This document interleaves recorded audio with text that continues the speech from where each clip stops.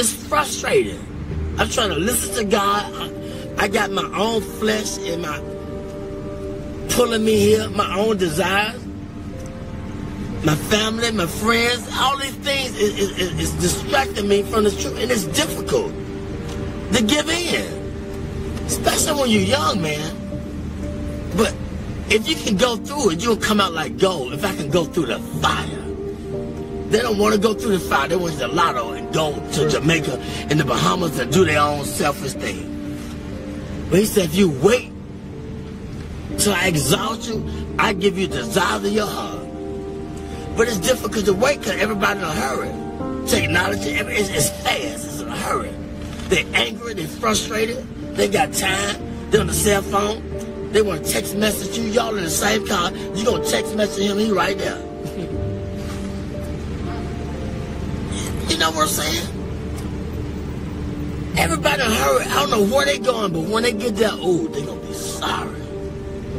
The faster you try to get there, that career, that money, and you're going to figure it out that, man, it was the journey. It was not the destination. You was in a hurry to get there, to come up, to be this, to be that. And when you get there, you're going to feel discouraged more than you did before you even started to get there. Because it was the journey, the people that you didn't stop to talk to like me at Chicken. The people at the gas station. You was in a hurry to get there, but it was the journey. It was the gas station. It's Checkers. It's the journey, not the destination. Because the destination is steadily evolving. We always growing in wisdom and knowledge and understanding. It's always evolving. And we can never obtain it because it's steadily, constantly evolving.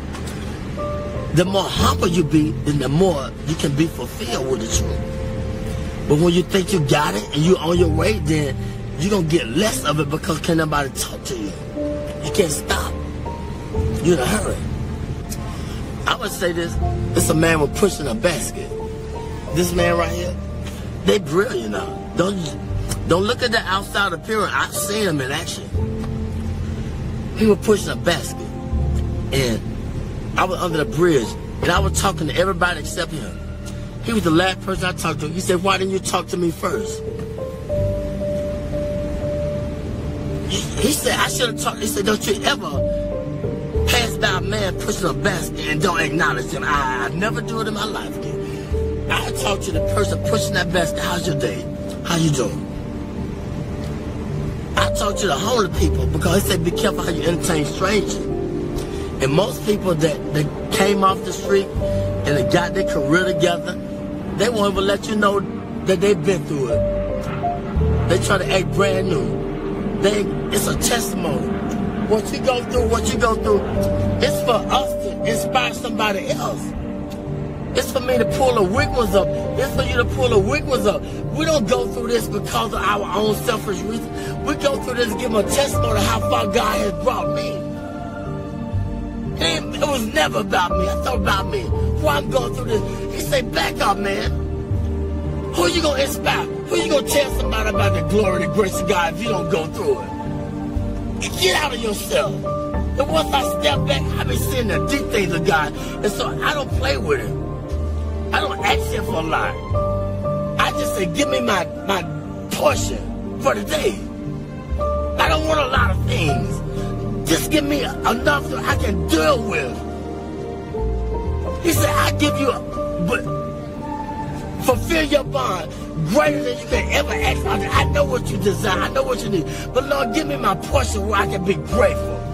Where I can be thankful. They unthankful, they unholy, they ungrateful, they got a job, they don't want the job, they got 40 hours, you can't work on Saturdays, you can't work on Sundays, now you got 3 days, they always complaining and griping and murmuring. Stop it. He said be grateful with the little things. And wait, and I'll put you there. But he gonna put us in a place where they appreciate me in the job. I don't hate going to work. I gotta watch my back. They backstabber. You making the money, but I can't go to that job because I gotta watch my back. They haters. Put me somewhere where I love going to work. I can get up, and they appreciate my work, and I blend in. God say, I'm going to put you there, but if you want to get it, go ahead and get it. What do you think about haters? That's a part of the balance in life. They hate. They don't know why they hate. Tell them why they hate sometimes. They don't know they hate. It's just standard thing. They get angry. He taught. Every way he taught them. They hate. They don't even know why. Because they don't nobody teach them. They don't nobody take time to let them know why they're doing things they're doing. And that's the whole purpose of life. Let them know what they're doing wrong if you see it. I always knew I was doing wrong. What about when they showed me long suffering? What about when they forgave me, but I can't forgive him? He made a promise. I made a promise. I didn't fulfill it. Then they go off on me. Well, I got to go off on him because he didn't fulfill his commitment. That's wrong. You got to teach. They don't know. The only God they know is through you, through your experience. They don't know about church because you can't go to church because it's a business. And all the church people, it's a clique, it's a club. And they done forgot about God, it's a business. Look here. It's just the world. Ain't nobody being bold and talking about God because don't pray in school, take the prayer out of school, all these things. It's the world.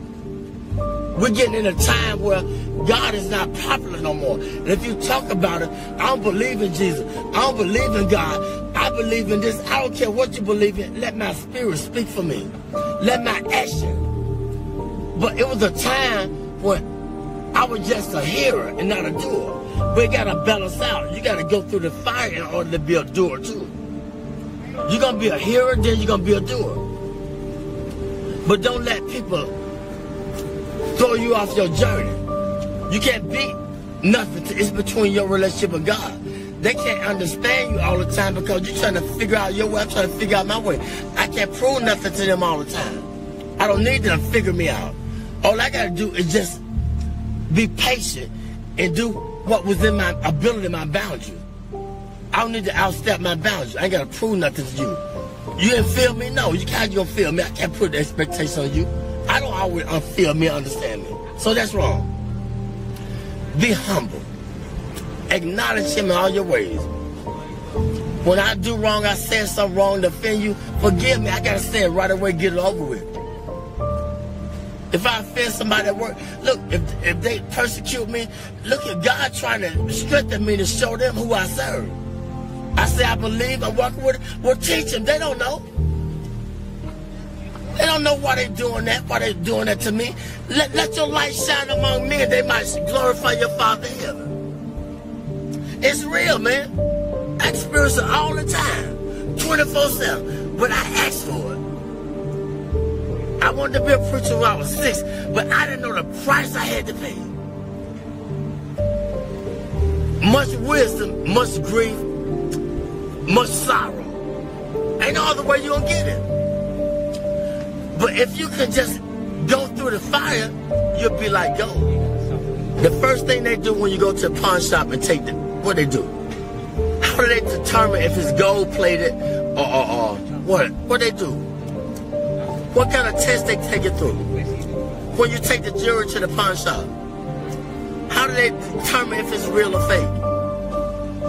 They put it through the acid test. They put the fire upon it. That's how we know if we're real or fake. We're going to go through the fire.